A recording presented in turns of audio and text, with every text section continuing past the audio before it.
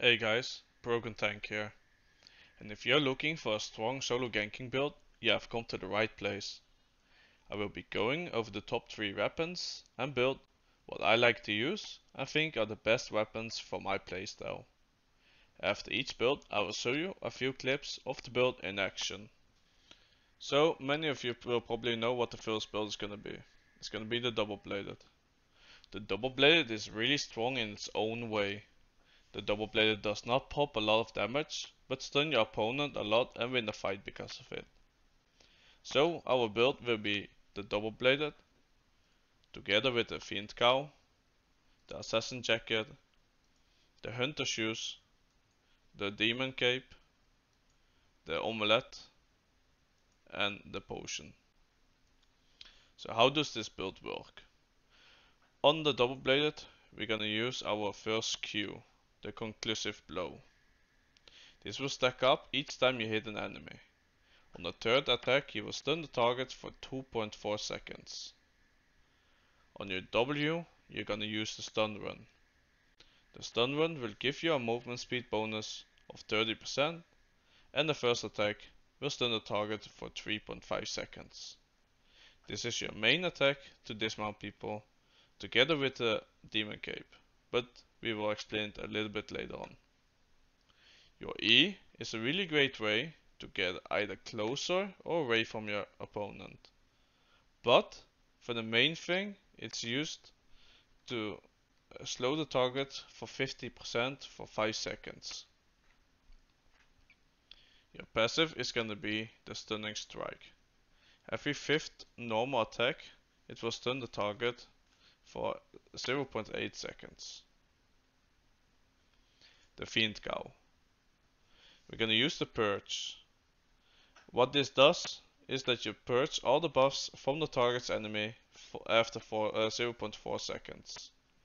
So if they use any escape boots or special attack like the mercenary jacket, the healing jacket or whatsoever, you can purge it off them. Your passive will be the aggression to gain a 3.5% extra damage. The assassin jacket. The assassin jacket we're gonna use the ambush. This will increase your damage over time the longer you stay in this. But the main reason you wanna use this is when you see an enemy, you will pop in this and hope they won't see you and run up to you. As soon as they are close to you, you will use your W on the double bladed and stun him. The demon cape will pop as soon as you hit him and you will dismount them. The passive on the jacket is gonna be the quick thinker. The cooldown rate by 5.2%. This whole build is about stunning the opponent. The hunter shoes. The hunter shoes, you want to use them, are the rush. This will increase your movement speed by 120%, but also the duration of your ground control effects by 35% for 3 seconds. That means your stunts will increase the length. The passive will be as well the quick thinker for the cooldown reduction. As a cape it's gonna be the demon cape. It will make a lava pool around the target what you hit and will deal a lot of damage when they stand in it. So make sure to stun the target in your demon cape to dismount them. The potions are really good to use after you have dismounted the guy, so you get the extra damage in. The omelette helps the cooldown reduction to get you extra stuns all the time back. So remember, when you use this build, it's not a fight build. It's not that you can outnumber fights, it's a stun build. So you're gonna stun your opponent all the time.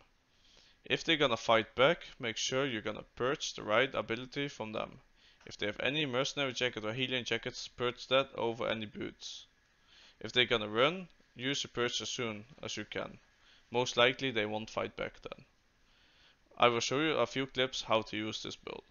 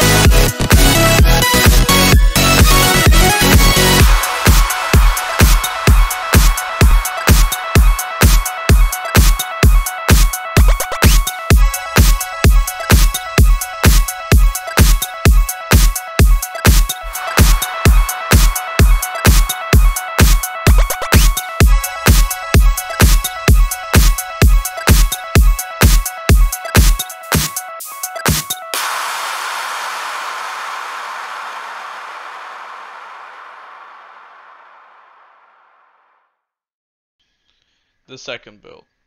The weapon of the second build is going to be the Blood Ladder. This weapon is based on dealing a large amount of damage and has a really strong execute. The abilities on the Blood Ladder. For the Q, you want to use the Deadly Swipe. If you hit an enemy, you will gain a charge that will give you a 6% damage increased. This can stack up to 3 times. The ability also leaps forward 3 meters at a time, so you can get closer to your opponent.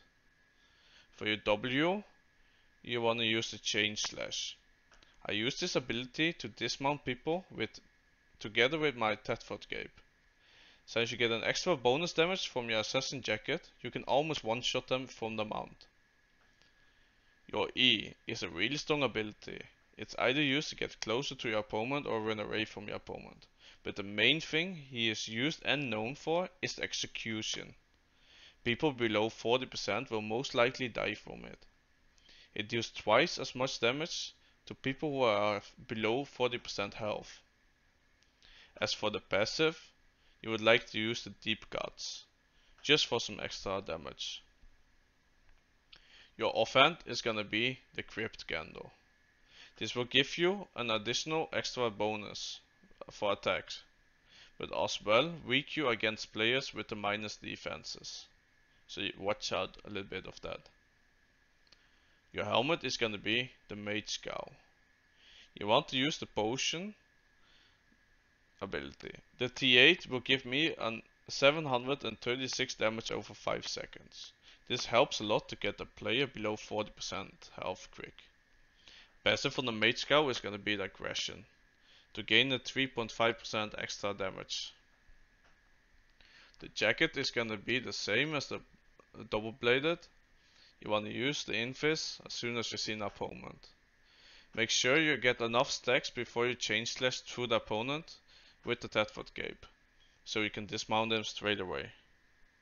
The passive on the Assassin Jacket will be this time the Balance Mind, to get the extra damage in.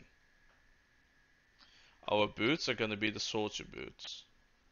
Since we don't have any perch in this build, we wanna use the Wanderlust, in case we need to either run or we're gonna chase the guy. The passive on the boots are gonna be Toughness, to gain an extra defense bonus. The cape is the Thetford Cape, like I said before. If you pop your Assassin Jacket, wait for the opponent to come towards you, use your Chain Slash, the Thetford Cape will automatically pop on top of him, and you most likely will dismount him. As potion, you're gonna use the T8 potion. You wanna get highest tier to get him fast down below 40%. The same with the food, we're gonna use the beef stew to get an extra damage. This build is really strong and even can multiple players against you. So guys, here are some clips of how to play the Blood Ladder in ganking session.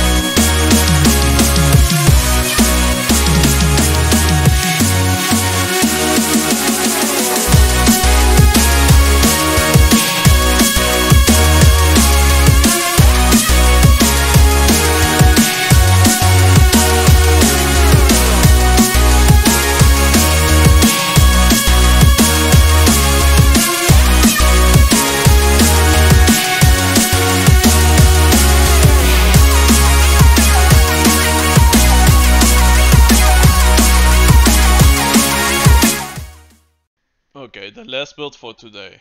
This build you have to have a lot of experience with it and also skill based. It's not the easiest build to pull off, and you have to use all your abilities at the right moment to kill the guy. Otherwise you are in a little bit of trouble. So what are we talking about? It is the claw. The claw together with the mage scowl, assassin jacket, soldier boots, demon cape, potion and beef stew. On the claw we're gonna use the deadly swipe as the same reason as the blood leather. You can get closer to your opponent and your damage will be stacked up. For the W we're gonna use the shadow edge. Throwing a knife in the target direction, stunning the first enemy hit for 2.5 seconds, and you will pull behind the enemy. This one you wanna throw out on the enemy, then you wanna hit him one time with a normal attack so your demon cape pops off, and then you wanna hit him with the E. What does your E? Your E will keep him in a chance to stun, and you will deal a lot of damage. This can be provided by if they have any for Sterling Cape or Giant Horse, anything like that. Then you make sure that you use your Shadow Edge, use your Wanderlust and get close to them and get the E on top of them afterwards. Otherwise your Demon Cape will pop off and your E will pop off, but you won't do the damage to dismount them.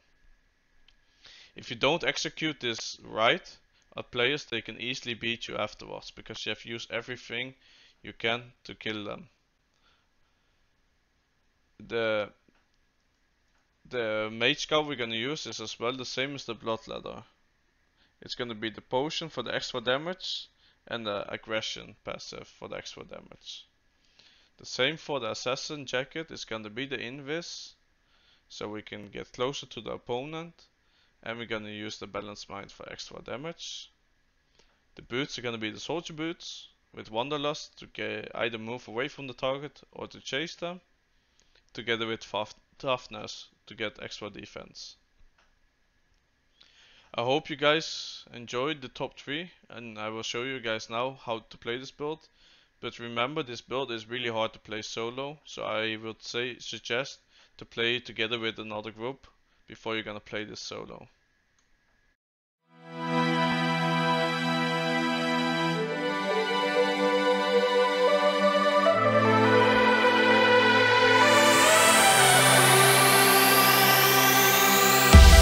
Something's burning on my heart tonight, and it's all because of you. Something's changing in the air tonight. Yeah, it's all because of you.